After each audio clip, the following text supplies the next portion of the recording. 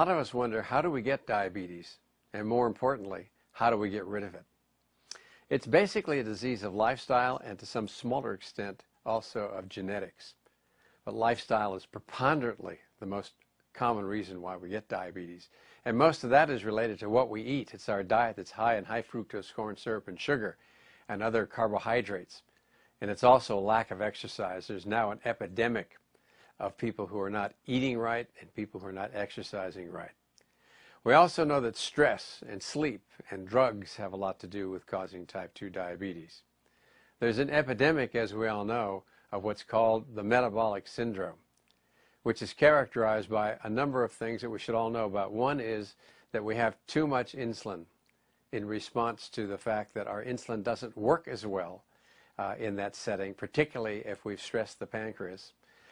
And also our triglycerides rise, and when their level is above 150, that usually tells us that there's something going on, as well as a low high-density lipoprotein, that HDL, which is less than 40. Abdominal obesity, for a man usually 40 inches or more, and a woman 35 inches or more around the middle is consistent with that. And people who have hypertension, usually 130/85 or more than that, are consistent with some of the criteria for metabolic syndrome. Now, one of the things that's key for this is something called insulin resistance, which means our insulin simply doesn't work as well as it should. And in response to that, our body makes more and more insulin to try and regulate blood sugar levels, which are absolutely critical to keep in a range where they should be.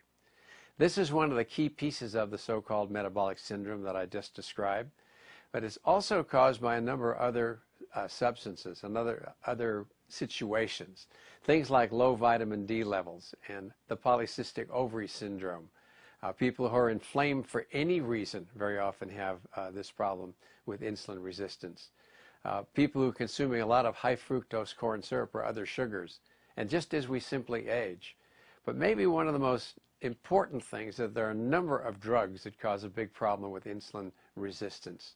Things like the hydrochlorothiazide that we're all using for hypertension these days, or the loop diuretics like Lasix, are a common cause of insulin resistance.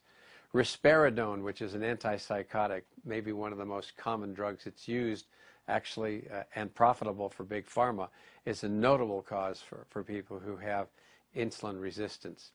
People who are taking steroids of any kind very often have that, as do people who are taking antiretroviral drugs for people who have HIV or AIDS. Provera and estrogen are both known to cause insulin resistance, as are some of the antibiotics like rifampin and isoniazid. One that surprises me a lot is growth hormone, Dilantin, and even perhaps more importantly, aspirin and the non-steroidal anti-inflammatory drugs like Aleve and Advil and Motrin are very common causes of it. So there are a lot of reasons why we get diabetes, and there's probably something we can do to get rid of it that's really important, and that's to increase our lifestyle habits, particularly those that relate to eating right, not having insufficient exercise. The couch potatoes are in big trouble, reducing our levels of stress, and sleeping more. All those are key factors that will help us to get rid of diabetes. One of the other things we should know is that we tend to rely on getting rid of diabetes by using drugs that will support insulin sensitivity, which is just the reverse of insulin resistance. Things like the glitazones, which are now getting a lot of disrepute. I mean, one of them was taken off the market because Rezulin, because it caused liver failure in way too many people and lots of liver transplants.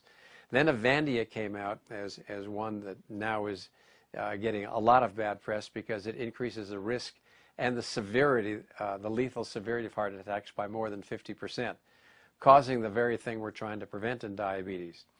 And then drugs like metformin are coming in, or have been in vogue for a long time, and are probably, if you're going to use a drug, the drug of choice. There are also some supplements that can be used, things like vanadium and chromium and bitter melon and gymnema. All these are drugs and all approaches that can do something for insulin resistance. But the bottom line is, if you live a healthy lifestyle, you're probably not going to get diabetes. And if you want to get rid of diabetes, adopt a healthy lifestyle.